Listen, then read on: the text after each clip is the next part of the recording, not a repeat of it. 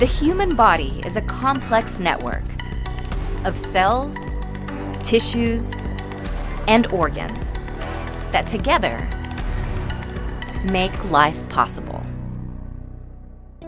10 major systems are responsible for the body's functions: skeletal, muscular, cardiovascular, nervous, endocrine, lymphatic, respiratory, digestive, urinary, reproductive. The skeletal, muscular, cardiovascular, and nervous systems in particular create an infrastructure that facilitates the other systems. The adult skeletal system is a framework of over 200 bones. They hold the body together, give it shape, and protect its organs and tissues. The skeleton also provides anchor points for the muscular system, which includes 3 types of muscles: skeletal, smooth, and cardiac. They are found throughout the body and facilitate movement. Nestled within these muscles is the cardiovascular system, a pipeline that includes the heart, blood vessels, and the blood itself. Also called the circulatory system, the cardiovascular system delivers oxygen, white blood cells, hormones, and nutrients throughout the body. Lastly, the nervous system is a communication network of nerve cells that the body uses to transmit information and coordinate bodily functions. It's comprised of the brain, the hub of sensory and intellectual activity, the spinal cord, and the many cranial and spinal nerves that emanate from them.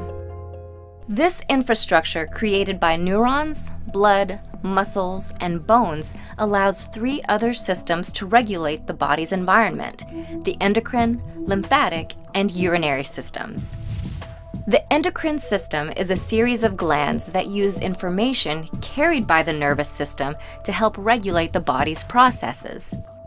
Thanks to this neural connection, endocrine glands, such as the thyroid, are aware of the amount of hormones and other chemicals they need to produce. These chemicals are then distributed throughout the body by way of the cardiovascular system. The cardiovascular and nervous systems are also utilized by the lymphatic system, a collection of lymph nodes and vessels that help regulate the body's defenses. Also called the immune system, the lymphatic system uses neural pathways to transmit information about affected areas of the body and then sends out healing agents like white blood cells via the bloodstream. Another key regulatory system is the urinary system, which includes the kidneys, ureters, bladder, and urethra. The urinary or renal system maintains the body's electrolyte levels and filters waste from the blood. This waste is sent through the blood vessels into the kidneys and then expelled as urine. All of these systems require energy to function, and that's where the respiratory and digestive systems come in. The respiratory system is a group of passageways and organs that extracts life-giving oxygen from the air we breathe. Air enters the body through nasal cavities, travels down the throat, and is then transported to the lungs. The lungs extract oxygen for the body to use and then expel a carbon dioxide byproduct when we exhale.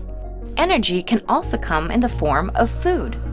The digestive system is an approximately 30-foot series of organs that convert food into fuel.